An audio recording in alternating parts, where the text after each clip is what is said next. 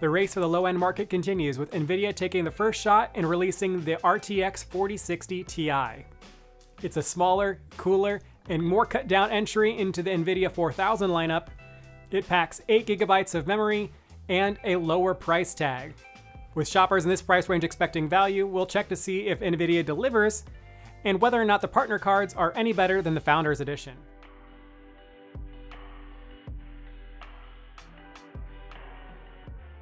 But before we get to that, let's take a look at the system specs. We are testing with a Core i9-13900K, which should minimize any potential bottlenecks, as well as testing on Windows 11 with the latest driver provided by Nvidia.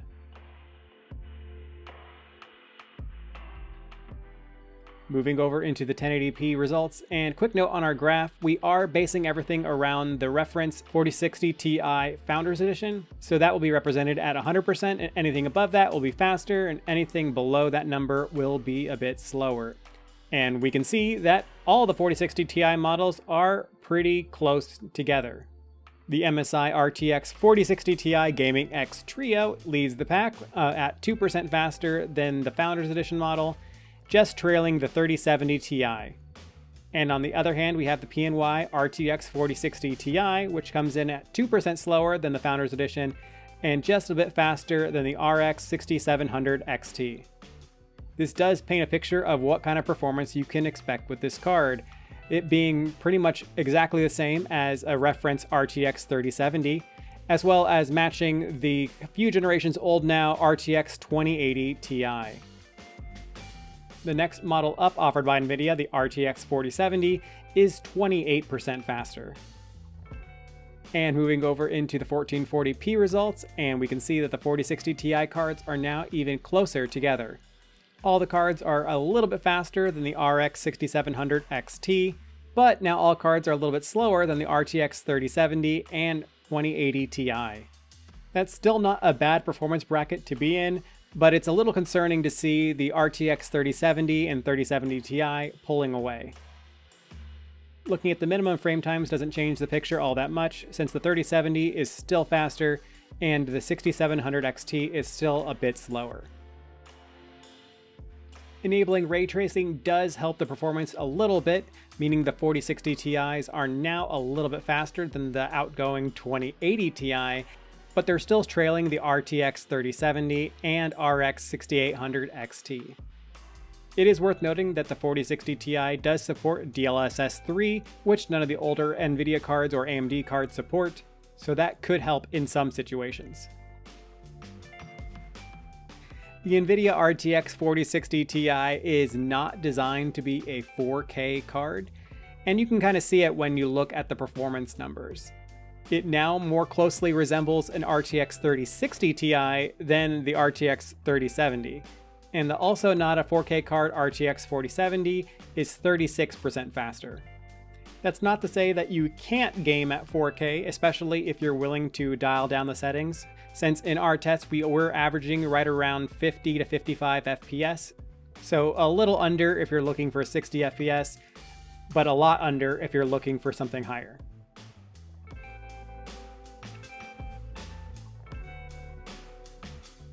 While the performance of the 4060 Ti might be very similar to the RTX 3070, the power consumption definitely is not. All the 4060 Ti models we tested were right around the 160 watt mark, which is about 70 watts less than the RTX 3070, or just about 30% less. If you are a gamer who plays mostly at a lock 60 FPS though, the savings will not be as much.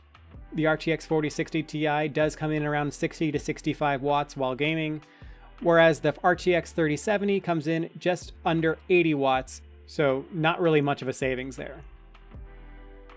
Though that still does put the RTX 4060 Ti in a pretty good spot in terms of energy efficiency, pretty much matching all the new generation cards from AMD and Nvidia, but when compared to those cards, it doesn't really stand out.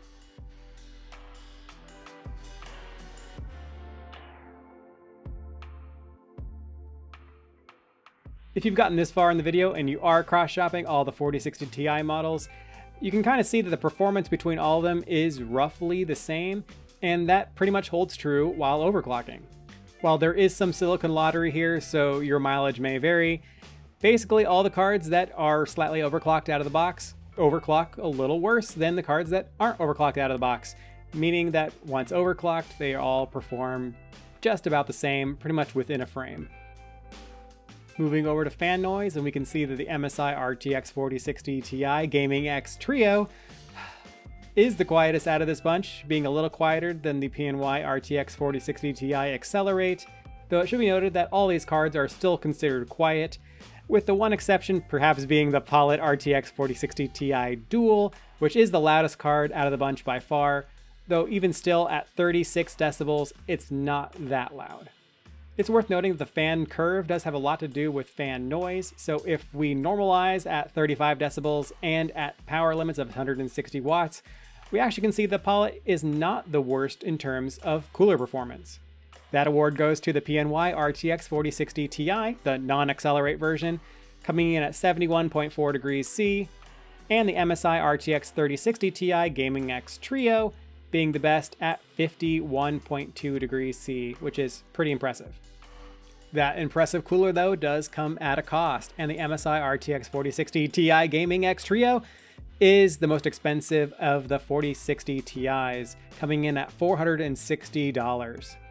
This does mean that it actually is the same value as the RTX 4070, so I mean not that bad, but still not all that great. The best value card is the RTX 4070 Ti Founders Edition, with all the other cards coming somewhere in between. Nvidia does seem to have priced the 4060 Ti roughly in line with all of their other contemporary cards, as well as the contemporary competition, which does mean it's not that great of a value compared to older cards. At $400, it's slightly worse value than the RTX 2080 Ti, which is several years old at this point. If priced at $375, it would be roughly in line with the RTX 3070 Ti, which is at $420. At $350, it would be roughly in line with the AMD RX 6700 XT, which is just about the same speed in a lot of these cases. And only at $325 are we comparable to the value you get by getting an RTX 3070 at $350. Especially since both of these cards have the exact same amount of VRAM at 8 GB, there is little reason to look at the 4060 Ti instead of the RTX 3070, unless you can get the 4060 Ti for at most $325. At its current price of $400, I'd imagine Nvidia is just hoping the RTX 3070 goes out of stock.